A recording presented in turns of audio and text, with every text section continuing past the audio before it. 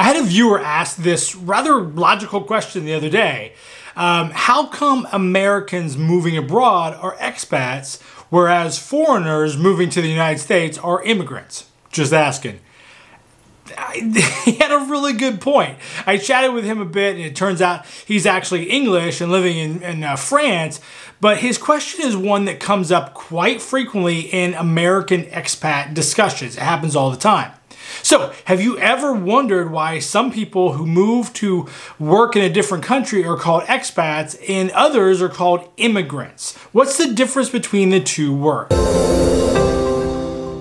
It's easy to compare the dictionary definition of these two words, but the way people use them shows how they think about immigration and the people that do it.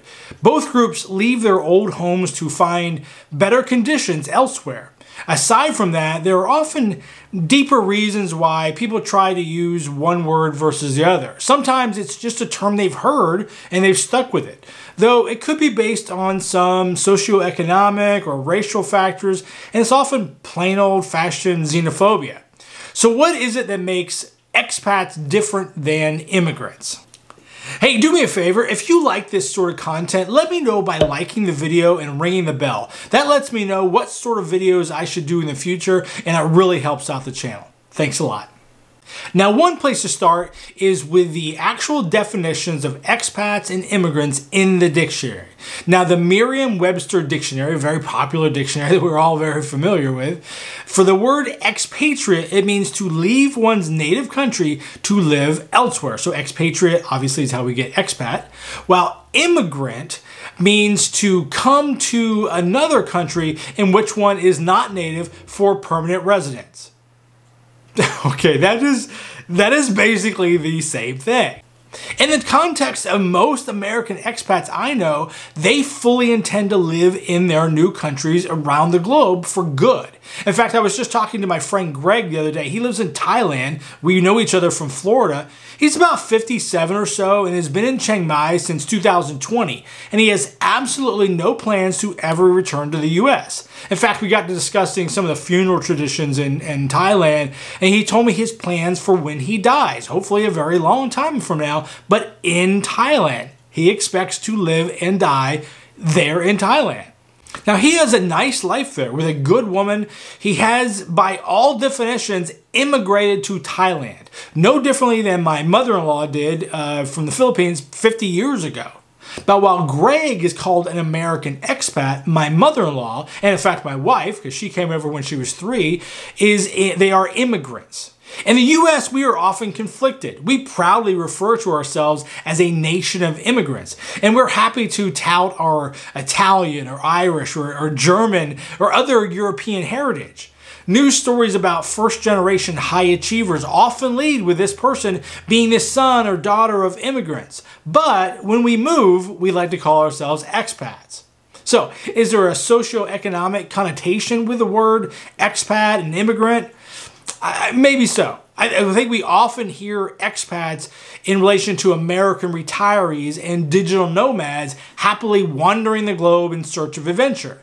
Now, while immigrants in today's context tends to take on the image of a person desperately moving to another country in search of work. Now, I have heard some people say that they think of expat as someone that is simply living out of the country but does not intend to live there permanently, kind of temporary, I guess. So if that's the case, I would say that digital nomads would align more closely with the term than, again, say Americans that have moved with no intention of returning.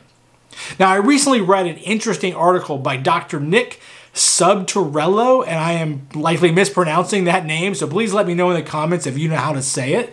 But he's a linguist, and he did an interesting study where he looked at a database that tracks English language books and magazines and websites and news articles across 20 different countries, so it's pretty large. Now, the database is massive. It's almost 2 billion words. He then looked for the words expat and immigrant and looked for adjectives that fell within so many words before or after those two words. So, for instance, if an article said, Midwestern businesses have relied on cheap, unskilled immigrant labor to power industry and agriculture, he would record that instance of the adjectives cheap and unskilled and then compile that data to see what adjectives appeared more often next to which word. So that's an actual sentence from an article I just randomly found.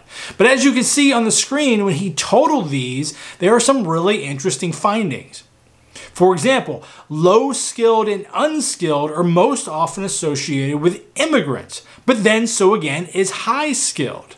Illegal is also almost exclusively aligned with immigrant. British, American, French, and Chinese are associated more likely with expat, while Hispanic, Mexican, Haitian, Bangladeshi are often labeled as immigrant. So you can see there's a clear distinction there.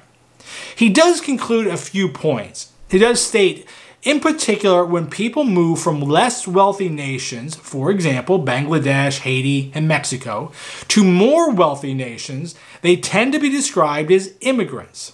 When they move from wealthy nations, for example, the US and the UK and Australia, or the West generally, to any other country, they are more likely to be labeled expats. Now, one thing I tend to see is an assumption that immigrants are expected to fully assimilate, while expats are not really expected to have that same level of burden, that same obligation. Now, that may be a generalization, and perhaps that's my perspective as an American, but in the US, there is a constant debate about what level of assimilation is expected, if not demanded, of newcomers.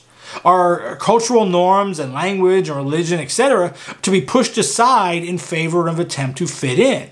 But do American expats always embrace that same philosophy when moving overseas? Now, I can tell you the answer to that is not always consistent. Now, obviously, some Americans try very hard to adapt to their new culture, and they take the attitude that they are a guest, and they do their best to go along and get along, but at the same time, they often can't help being American, especially when living in another country where all of a sudden they find themselves on the upper end of the economic scale. While other American expats are happy to live a life in their new adopted country, but they make no special effort to assimilate, and due to their financial status, they often don't have to. Now, I don't think we can solve this debate, but I do see this discussion appear on every single expat group I belong to. It pops up over and over again, and there's a lot of heated debate. There's always some offense taken when one term is used versus the other. And I'm not making a judgment call on any of this. I have my own ideas on what I would prefer, but I'm curious about what you think. Are you living outside of your home country? If so, do you think of yourself as an expat or an immigrant in your new home? What do you think contributes to this debate on what we should call each other and ourselves? Incidentally, have you thought about moving out of the US? If so, you might want to check out this list of top 10 countries right there to move to from the US. If you'd like to see some Q&A with different expats, just to get an idea of what other countries may be a good fit for you, take a look at our destinations playlist. I think you'll really like it. So in the meantime, until we talk again, keep on trekking.